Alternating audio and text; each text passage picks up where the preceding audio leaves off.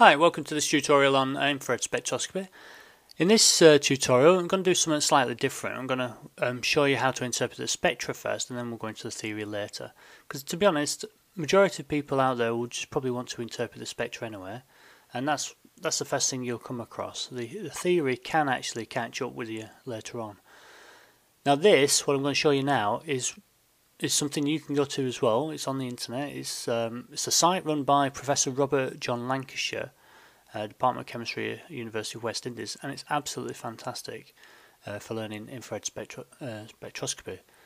Basically, he's set it up so you can read in an infrared spectrum, just like we've got here on the left-hand side, and he's got this JMOL structure as well, which if you've been on epistemy, we have these structures in to aid some of the tutorials.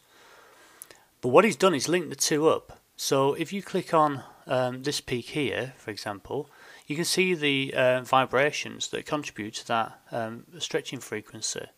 So if you look here, it's asymmetric stretch of a CH group, 3060 wave numbers. And then if you go down the spectrum, it gives you an interpretation of what those vibrations are, and you can see them on the model as well. So it's really easy way of learning the infrared spectrum, really, and it's a really easy way of understanding what these peaks mean. So if you imagine shining infrared light through your molecule, then only this part of the molecule, in this particular case the methyl groups, will pick up enough energy to vibrate. They'll resonate at that frequency. And there, if you look at this peak here, this is characteristic of a carbonyl stretch at 1685, carbonyl next to an aromatic there, and it's all annotated well. So it's carbonyl stretching band, approximately 1685 wave numbers, and there you can see it vibrating in the JMOL structure there.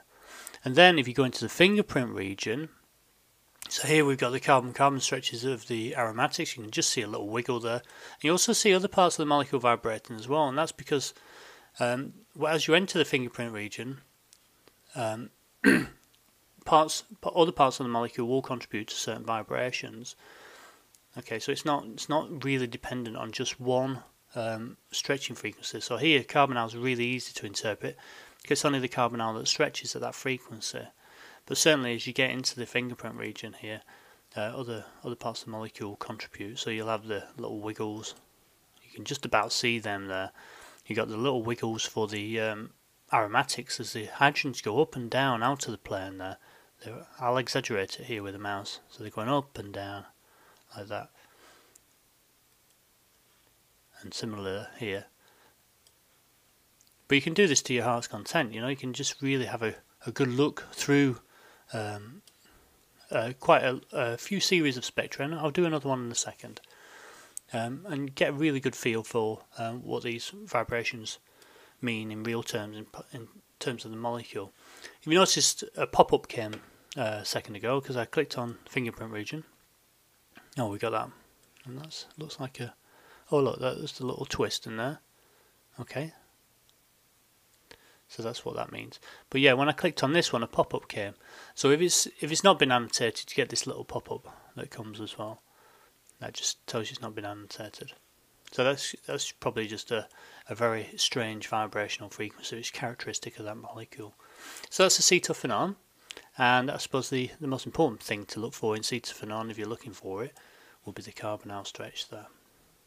So that's it for now. Do have a look at the theoretical video on infrared spectroscopy, and look out for a few more of these examples as well.